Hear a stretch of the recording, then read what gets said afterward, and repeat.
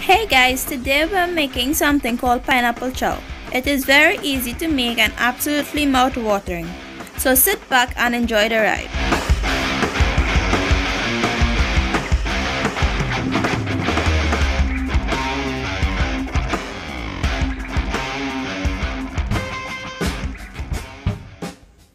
The ingredients you will need today are a medium to large pineapple, 3 to 4 cloves of garlic, 2 tablespoons of culantro or 4 tablespoons of cilantro, 1 to 2 tablespoons of lemon or lime juice, a half cup of water, salt and black pepper to taste, and a Scotch Bonnet Pepper to taste.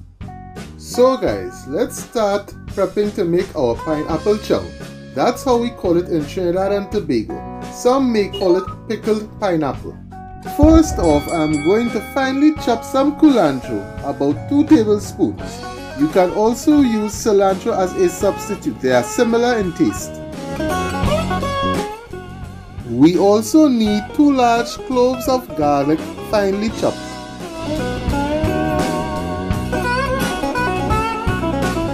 Here guys, we are combining the culantro and garlic and giving it a fine mince with my knife. This will take a while, so let's speed it up a bit.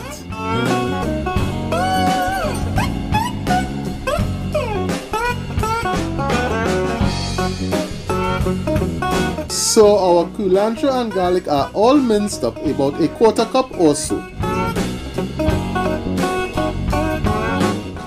And you must be wondering what next. Scotch bonnet pepper, of course. We're going to be using about half of Scotch bonnet pepper thinly sliced with the seeds and all. We have got to get that heat on. If you are afraid of the heat, you can use a milder pepper such as a bird's eye pepper or a chili pepper. That will work as well. But if you know me by now, bring on the heat. Now it's time to prep our pineapple. First off, I'm going to cut off the top of the pineapple. Now it's time to start peeling the pineapple. I am not peeling the pineapple as thick as people usually do, and you will see why later down in the video.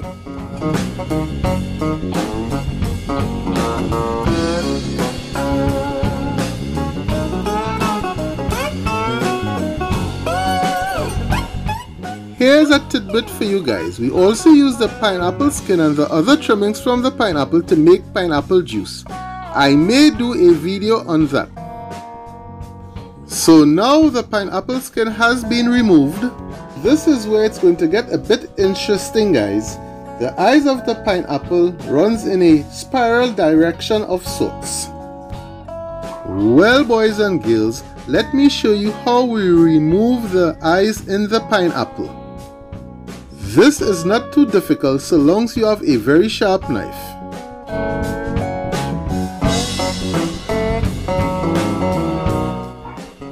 Okay, I think you have got the gist of it, so let's speed up things a bit.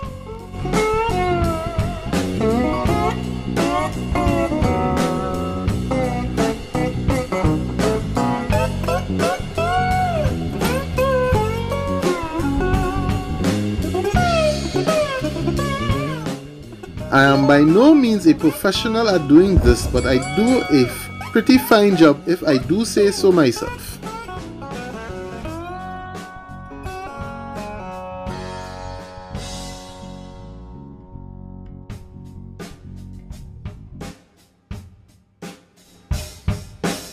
I'm also going to remove the bottom of the pineapple as well.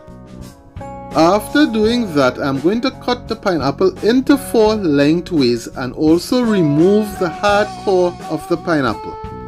After cutting the pineapple into 4 sections, this is how I'm going to remove the center of the pineapple from each segment.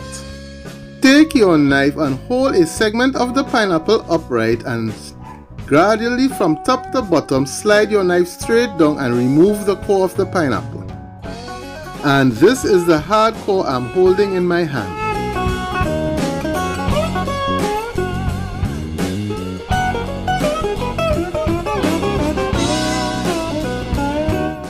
So now that we have removed the hard core from each section of the pineapple, we are now going to cut them in slices. You want your slices of pineapple to be at least 1/4 inch thick, or at least the thickness of a pencil.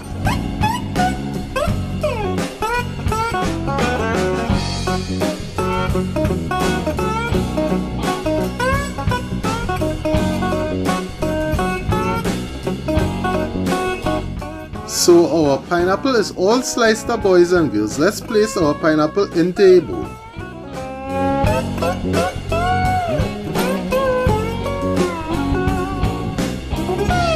Now that our pineapple is all sliced up and placed into a bowl, it is now time to season it.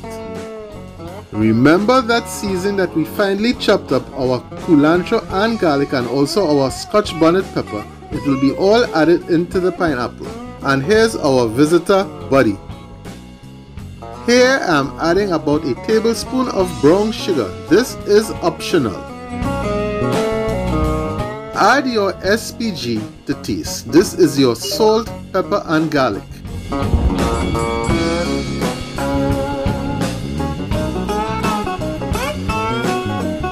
Here I'm using the juice of 1 lime.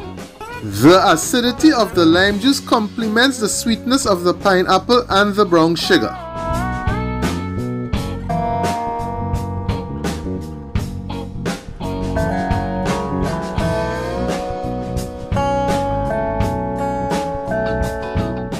Well, boys and girls, it's time to give this a good old mix to make sure everything is properly well incorporated.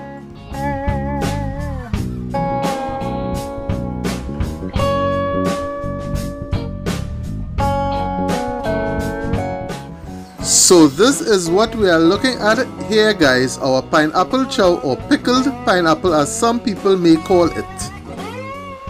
Oops, I nearly forgot to add a 1/2 cup of water. Oh no! And give it a bit of a mix again, and we are there. So here's our delicious pineapple chow ready to be eaten. Hope you guys give this a try. It is super simple to make. I hope you all enjoyed the video. Like, comment and don't forget to subscribe and turn on the post notifications for more videos. See you all on our next cooking journey, and we're out until next time.